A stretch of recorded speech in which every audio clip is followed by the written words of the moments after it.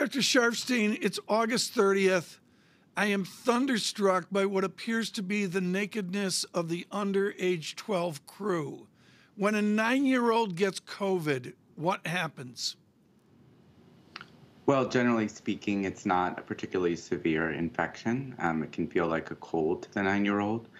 There are more rare cases, which are now in general more common because so many 9-year-olds are getting sick, where the kids can be sick like adults and get quite ill. And for that reason, because there's so many cases overall, we're seeing more kids very sick. We're seeing the hospitals filling up in the South and a real crisis in intensive care unit beds in some places like New Orleans. What is your anticipation of what back to school will look like in the heavily COVID hospitalized areas and then away from that as well?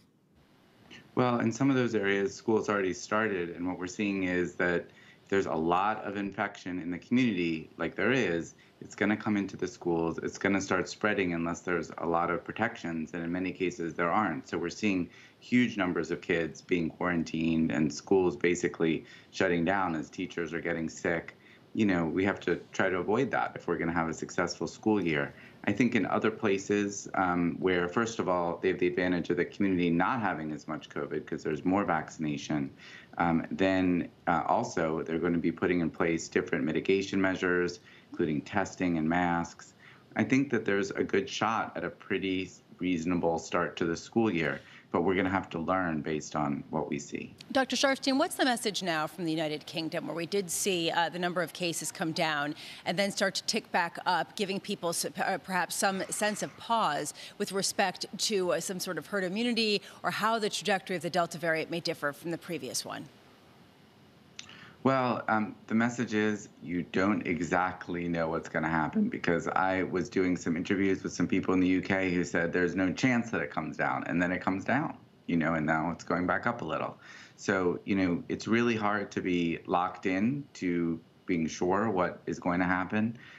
But the UK has a higher vaccination rate than the United States. It has a much higher vaccination rate than some parts of the United States. So I think it's a pretty fair bet to say that, you know, we're going to see this virus burn through the population unless people are vaccinated and precautions are taken. Meanwhile, there are some new variants that are being spotted in South Africa in particular. Is there anything that's catching your eye that we should be aware of that potentially could hit yet again? Not particularly, although it is definitely possible. The biggest issue, of course, will be if there's a variant that really can make people who are vaccinated sick, and I have not heard at this point about that emerging. It's going to obviously be a big deal if that happens, particularly if it starts to spread.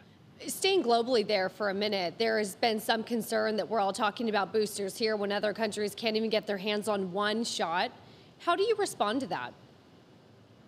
Well, it's hard to keep both things in our mind. We are sharing an enormous amount of vaccine. It's extremely important to scale up vaccine production around the world. And one of the best pieces of news, at least for me, was the news that Pfizer and BioNTech are starting a factory in South America, a continent that has just really been hit hard. There are many countries that are realizing that the delivery parts of the vaccination effort are extremely difficult. And I think it's going to be important for us to do both, to make vaccine available here, because we have now one of the worst outbreaks, again, in the United States, but at the same time, just continue just to scale up and distribute vaccines around the world. Just bringing this full circle, we started the conversation talking a lot about schools and back to school. And I think this pandemic has reminded us that being doctors and being in public health, it's not only physical health, it is very much mental health. And not being in school has really hit some of the low-income communities the most. How do you balance that, knowing that they have to be in school? Well, I think that there are a lot of kids of every background who have suffered from not being in school in different ways. But it's certainly true that there has been a tremendous amount of academic challenges facing kids who haven't been in school and don't have good access to remote learning, for example. We've got to balance these things. And I think that the basic formula is we bring kids back to school and we do everything we can within reason to protect them. We don't pretend the virus doesn't exist. We don't pretend that it's not a big deal, but we do, put in place reasonable mitigation measures. I think the first phase of this pandemic was about older adults and people with chronic illness. The second phase was about trying to get young people vaccinated, meaning young adults. And I'm thinking it's quite possible that this next phase for the United States is going to be a lot about school, protecting children, and all of us thinking about what we can do to make sure that that's successful.